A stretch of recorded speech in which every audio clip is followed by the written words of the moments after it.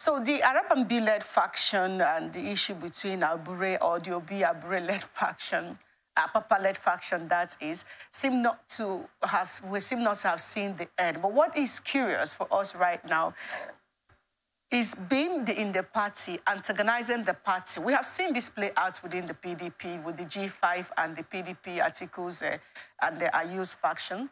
This is playing out after the election. That of the PDP, Wike, and the G5 is understandable. There was something they were contesting for. But what we as Nigerians, that is what we don't understand with the Apapa-led faction and with his Arabambi and co. What the crisis they seem to be creating in a party that Nigerians took their time to push to limelight, to become the third force. As much as we don't understand that, we're also trying to figure out why is it difficult for them to understand that political party is not just about those who are the party members, but the role that the political party play in the nation when it comes to staying as an opposition. That is assuming that the Supreme Court doesn't go their way. Why does it seem that all of this seems to have alluded Lamidi Papa and his team? So they are fighting dirty to the point where they are not making it the loss of Obi is because Igbos were used, quote and unquote, in the north, dividing us the more. What is the need for us with all of this, if you may? First and foremost, that the Nigerian ruling class doesn't have the capacity to learn. They have lost sense of history. And incipient in them is a mindset that is reinvigorated to act according to the law and to do evil. It is a ruling class that has primitive tendencies, primitive dispositions that make only pretense to modernity, but it's lost in ancient history. Now,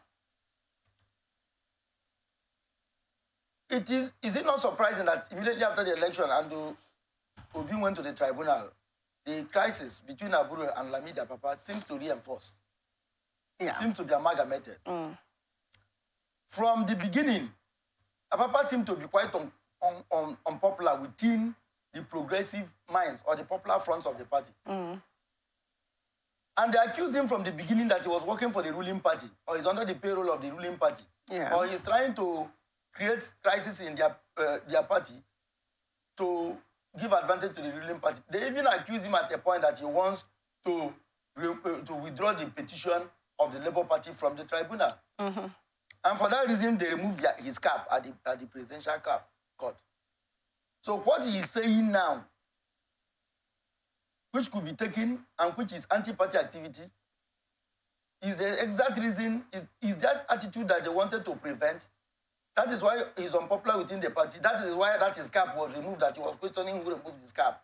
It is this thing he did now that caused him his cap to be removed, and it has not been restored.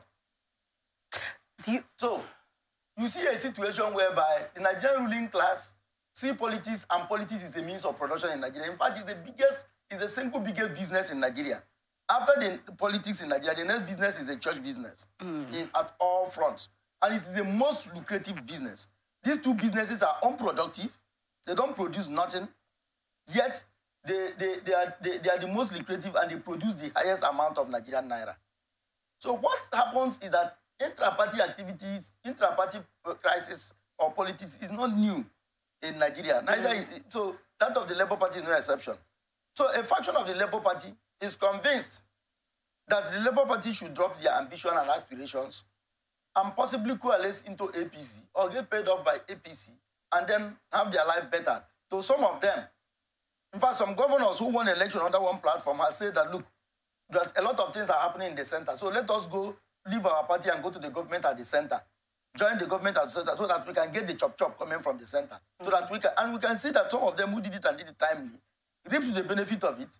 Today, they have been able to produce governors, their successor. They were able to get ministerial positions and a lot of other benefits, unlike their colleagues or friends who didn't toe that line and that move they made that time. So, the Media Papa group, for me, is just trying to validate and to because there is a struggle to justify the presidential, the election, the judgment of the Presidential Tribunal. Yeah. There seems to be a struggle from different quarters to justify it, which to me is unnecessary. Now, taking it from this, you could call it conspiracy theory, but now that we have seen key players, like Wole Soyinka's statement in South Africa, that the Obi knew he lost the election, like Lamidi Apapa right now within the Labour Party, quote and unquote, and Toyi are supporting Wole Soyinka's statement, who is not a member of the Labour Party, but who is clearly a friend of President Bola Ahmed Tinubu and have never hidden that from anyone. If you look at these two statements, and this is all pointing to one aspect right now, using Igbos as a reason why Labour Party supposedly failed election, and seeing the role that they are playing right now, if all of this plays out and we go through 2023, the Supreme Court judgment, and the status quo is maintained, paint a mental picture for us what will become of the Labour Party. Secondly, help us paint a better picture what becomes of our electoral system. The only party that will stand for today is the only party that has that will stand as of today. After all these things, going to Supreme Court is the APC. Because the APC is in power and has the capacity to dole out patronage and gratification to not just members, but to other Nigerians.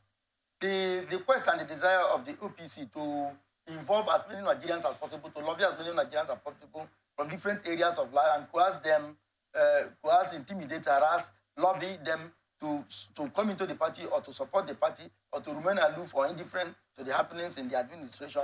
It's a continuous process. It's a project within the party. PDP in their days, it was one of their strategies. So what will happen that after now other parties will scatter because everybody will go to look for what to eat, what is most primary for Nigerian politicians. Already people who are not members of the APC are already lobbying for political positions and appointments at different levels and stratas of government. So after now, the Labour Party will definitely go into crisis or call it into extinction. PDP is already on the path of decay. APC will be stronger and stronger until the day that name APC or that three alphabets are defeated. Then the Nigerian ruling class will reconstitute themselves under that platform, and the platform in power begins to wield the powers. It is still the same Nigerian ruling elite begin to wield the power of the other alphabets